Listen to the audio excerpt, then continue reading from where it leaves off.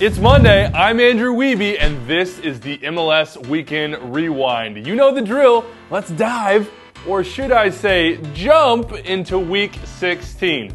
And we start with Real Salt Lake Sporting KC, the game of the weekend for a handful of reasons. The pace was high, the action was end to end, and the dislike between these two teams is already palpable.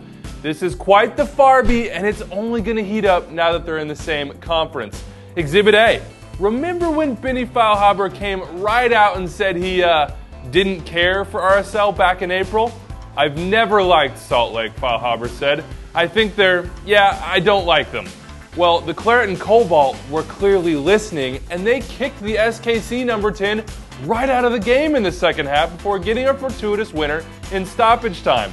But the real highlight, or should I say highlights, came from handsome Luke Mulholland, who cemented his place in blooper reels for all eternity.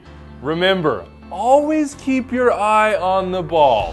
Wham! That post came out of nowhere to Dikembe Mutombo, the Englishman. All right, now wind it back.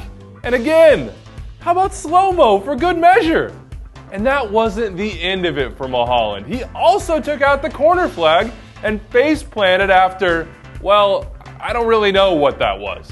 Rough one for Luke, but at least he has a sense of humor about it. Jim Curtin isn't laughing, though, after admitting the Galaxy outclassed his Union squad in all ways on Saturday night.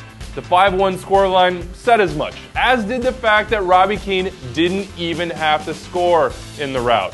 Jussi Zardes did, though. Same for Juninho, and Baggio Husidic, and Stefan Ishizaki, and Sebastian Ledja.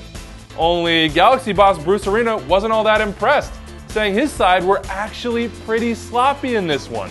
You know, we can play better than we did tonight. Considering Steven Gerrard is less than a month away from hitting the field, that notion from a manager in possession of 3 of the last 4 MLS Cups ought to be pretty scary for the rest of MLS.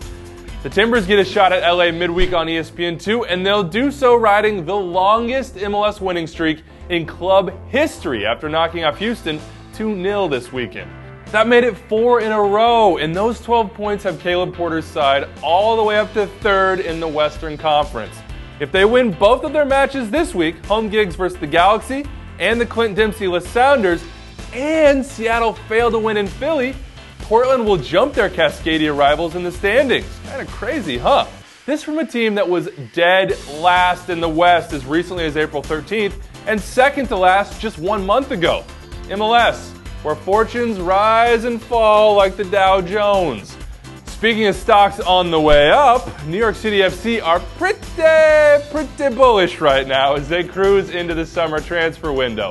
That means 2 new Spanish defenders, Frank Lampard, and maybe even Andrea Pirlo if you're keeping track at home. On Saturday, David Villa and the boys in blue beat a full-strength Toronto FC side into submission, paying what we'll call special attention to Jovinko, something the Reds weren't too happy about as NYCFC nabbed their 3rd straight win.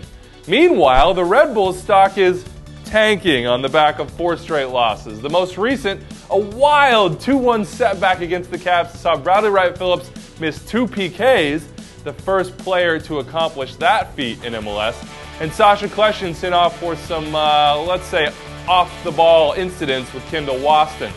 Oh yeah, these two meet next Sunday at Yankee Stadium for Big Apple bragging rights. A win for NYCFC would shift the tone of the burgeoning rivalry big time and put some transfer window pressure on the Red Bulls in the process. On that note, we shift our focus and look ahead to what promises to be one hell of a week. Rivalry week, that is.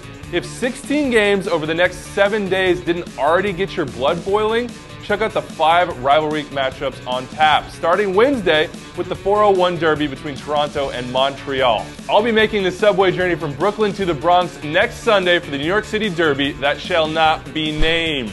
Let me know how you're planning on catching the action this week in the comments section below. Same time, same place next week. Enjoy Week 17, everybody.